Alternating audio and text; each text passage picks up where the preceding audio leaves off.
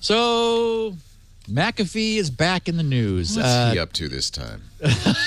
So last we heard of him, by the way, John McAfee, inventor of the McAfee antivirus, which he sold, we should say, to who did he sold? Not Symantec, Intel.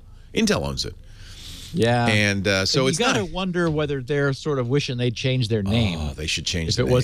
Yeah. Really, because McAfee antivirus is just like, wait a minute, is that the John McAfee antivirus? So, well.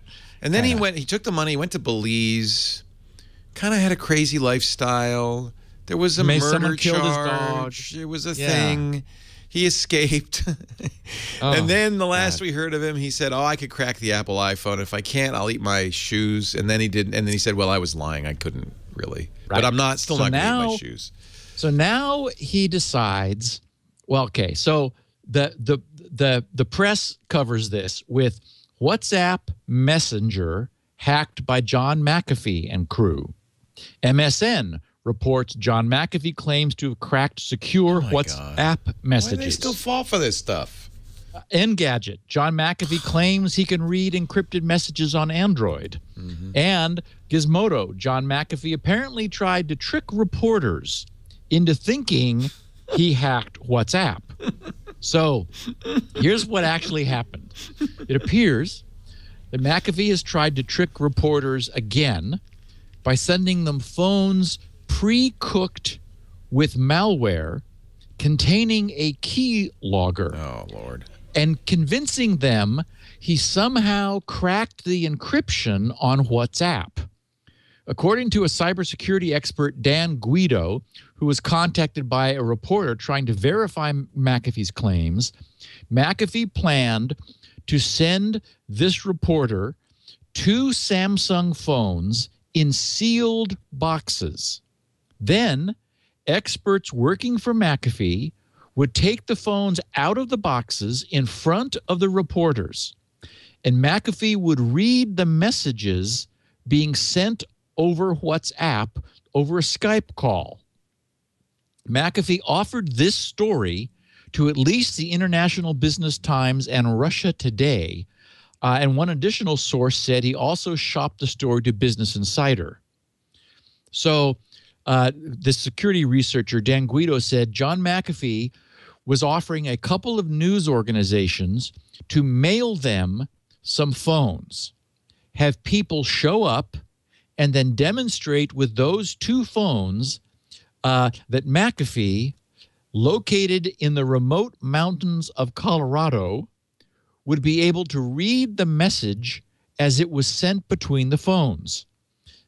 Dan wrote, I advised the reporter to go out and buy their own phones because even though they come in a sealed box, it's very easy to get some saran wrap and a hairdryer to rebox them. What kind of idiot would just take the phone and go, okay, and not say, well, okay, John, I have my own phone. Why don't we try it on this one? And, of course, this bubbled up to Moxie because WhatsApp uses Signal, and we talked about Signal a few weeks back, and for me it was a love affair because I was so impressed with I mean, the protocol and the technology and the cleverness of the solutions they had come up with. So Moxie Marlinspike, who of course developed the encryption protocol used in WhatsApp and assisted in implementing it, told Gizmodo that McAfee also admitted his plan to him.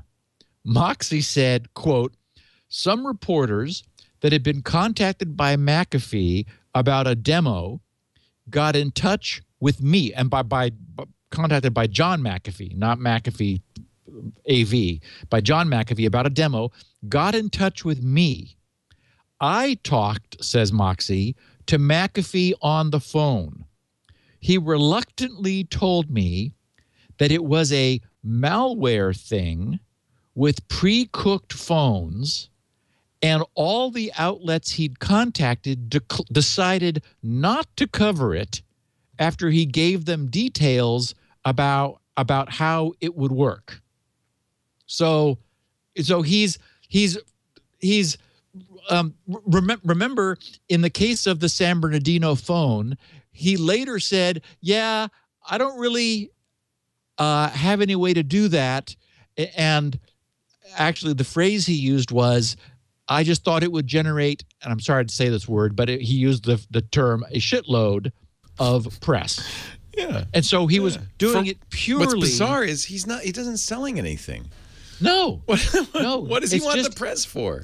It's ego. It's just he needs, I mean, Washington has Donald Trump. Yeah. And our industry has John McAfee. Yeah.